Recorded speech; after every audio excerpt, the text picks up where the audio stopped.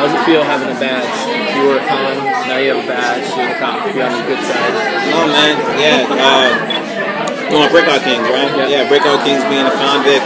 And I tell you what, it makes me respect so much what Dom and Laz had to do in that show in terms of all the procedural, the exposition and that jargon. So it's been fun, man. I love it. You know, playing opposite. It was also a dream come true. I'm telling you. I remember there was one day, my first interrogation scene. I was just like, this is my first time on the other side of the table in my career. You know, I've been on the opposite side on so many projects throughout the years, and it was definitely had a moment when I was like, wow, I made it to the other side of the table, and that was definitely what I wanted to do in my career, and I'm grateful it happened. So how does it feel to be like the one character that doesn't know about zombies? You know, it's fun. I like it. You know, like I said, Clive represents us, the real world. You know, Walking Dead, not a living dead. You know, this is you know, our world exists in the real world. So there's no way he would know that someone with white hair who talks and thinks and is. Are you a zombie? There's no way. You know, the zombies aren't represented like that in our real world. So it's fun. It's fun playing with that. You know, obviously as an actor, I know about the zombie culture, but Clive doesn't know. You know, Clive is thinking about, you know, he's just a detective doing his job. You know, and that's all he's thinking about. He's tunnel vision, trying to make a name for himself. So it's fun. It's fun. So he's really believe in psychics and not zombies. Yeah, he'll believe in psychics. Yeah, he'll believe in psychics. Why? Because psychics exist in the real world. You know. Also, his great aunt Debbie is a psychic, and that was also in the pilot. It was like this monologue. It may be on the deleted scenes of the DVD or something, but he gave this long monologue about his great aunt Debbie being a psychic, which is why he buys into it. But also, she's been right. You know, and that's the thing. He hasn't gotten a problem until her psychic abilities came into the picture, and it worked. And he's becoming successful and building a name for himself because of those psychic powers. So he goes, "I'm all in. I'm all in." Can you talk at all about what's going to be happening for Clive in the upcoming episodes? Well, I think he's going to be, you know, on to Major, you know, because his lieutenant obviously is dead. So I think he will be on to him because everything that's in that crime scene connects to Major. You know, in terms of the sneakers, he never met Jerome. He met Jerome through Major. Also Julian, he met through Major.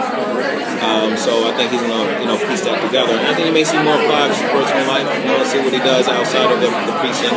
Maybe a little love. We'll see. Huh? Romance for Clive? Romance for Clive, I like that. Well, I don't know. We'll see. We were talking about it. Well, we also talked to Raul about possibly having some like Robbie and Clive adventures. We written for those. We're going to be having more of those. Oh yeah. I mean, me and Raul and I, we have our own life adventures. We're like, if we can incorporate some of those to Clive and Robbie adventures, it'll be pretty interesting and fun. Yeah. Trust Liv is a partner kind of to work with, or is he kind of still look at her like you're a weird anomaly, but I'll just kind of go with it? No, I think he trusts her at this point. You know, I think he trusts her. I think they build a connection, a rapport, and the facts are the facts. You know, he before Liv, he hadn't had a single collar, and now you know, he's 13 collars in at this point. So yeah, I think he goes with that. Do you ever get weirded out when she's wearing all that makeup? I mean, it's gotta be tricky as hell. She's on zombie. When I think of Rose in my head, she's in that makeup all the time.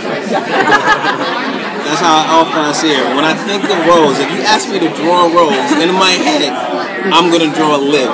And then sometimes when I see Rose in life, I'm like, I don't know who that is.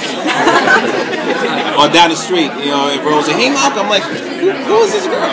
Like, you know, when we all say that in my head, because I see her so often, she's such a trooper with it. That's how she looks in my head. Which one of her incarnations was your favorite? The mom or the cheerleader? It was the mom. I love the mom, you know, because it also translated to Offset. While we're sitting away, she was just motherly to us, and it was just like, I like this. This is nice. You want some coffee? You want this? Okay, I'll take it. I know, and she just did a great job, such a great job at that. Rose got a big arm, so she kind of showed that vulnerability. I thought was great for her. And then at 112, when she played a stoner and the cheerleader brain, I felt like, I just sat back and watched and sat there, and she had the entire crew rolling, and we was cracking up. So those are my two favorites. Whose brain would you like to do? If I can ever anyone brain, I had said I've been reading a lot about Ali, so I would say serious answer, but Muhammad Ali in his prime. Muhammad Ali. I think just fearlessness, I think just owning his power. I think what he was doing at the time and what he represented was incredible. I would love to know what that feel like for a minute. But I think he was incredible. What he represented was incredible. And I also boxed too, so that's why I've been there. Is Blaine even on Clive's radar at this point, or is he just completely oblivious that Blaine's in this world? Completely, absolutely oblivious at this point. There's only one scene I have with David, and I would just investigate the murder of the kid who was killed, who worked there and was killed. But at this point, nope. He has no idea. He's the guy who works at the meat. Is he going to get some spider tingling feelings when Blaine starts hanging around the lab? Yeah, actually he is, because in that crime scene at the end, the lieutenant wrote Blaine De Beers. He wrote his name out. So I think Clive is going to piece together that, once they figure out that, wait a minute, that's the lieutenant's blood. I'm sure they're going to run some forensics and find that out.